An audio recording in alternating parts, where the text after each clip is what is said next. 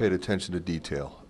We had been doing some really good things, as you well know, but not being consistent. I thought tonight we dominated the glass, which we should against a smaller team. We got the ball inside. We moved the ball. We turned it a few times, but I thought our turnovers in the second half in particular weren't as bad as the ones in the first half that led to baskets.